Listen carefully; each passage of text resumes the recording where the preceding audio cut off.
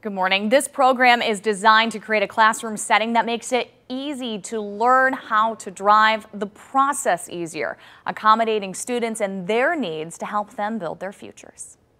Alan Bostwick is a few weeks away from graduating from the Ann Arbor Academy. Well, I've been really looking into the reserves and looking into some other types of military work, trying to follow in the steps of my grandfather. He was in the Navy. On the side, he's a host at Zingerman's. If I didn't have a car, it would either be taking the bus there, Uber, and having my mom drive me. But with the car, I can just go to and from there within like 15, 20 minutes.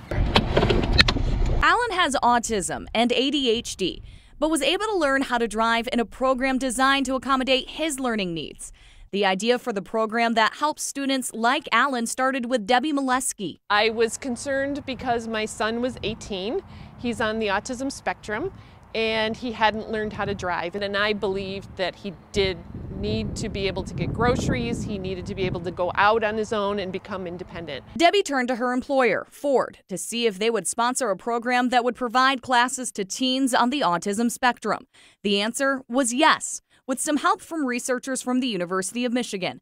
The program provides understanding teachers. He needs to walk while he's learning, maybe in the back of the room. And smaller class sizes. The reason I liked and enjoy driving school is because they're able to work on you a lot more one-on-one with you. Even a simulator to practice before hitting the road. So the simulation of how do you drive, how do you avoid obstacles, because one of the things that can happen when you have autism is that a lot of sensory input that comes in at once can overload the brain and you can kind of shut down, and of course you don't want to do that when you're driving a car. Alan and I were able to take a drive. We talked music.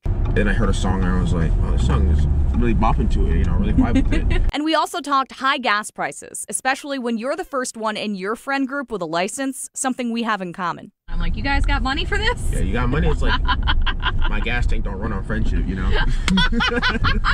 For Alan, getting his license is also an important life lesson. Here, it helped me understand that my disabilities do not weigh me down. I can perform just as well as any other kid in any public school, as long as I try hard enough,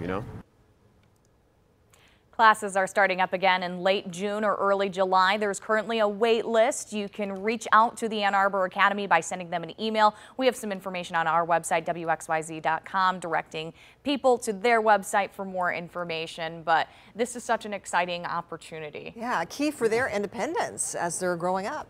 And dignity and self-worth, empowerment. It's a great program. Yeah, and Alan is right. Friendship does not help the gas tank. So if you're hitching a ride. Oh, good point. Hey, Allie, can I borrow some money for gas? Nope. You're right, and friendship does not help the gas tank. I tried, but, Allie was right.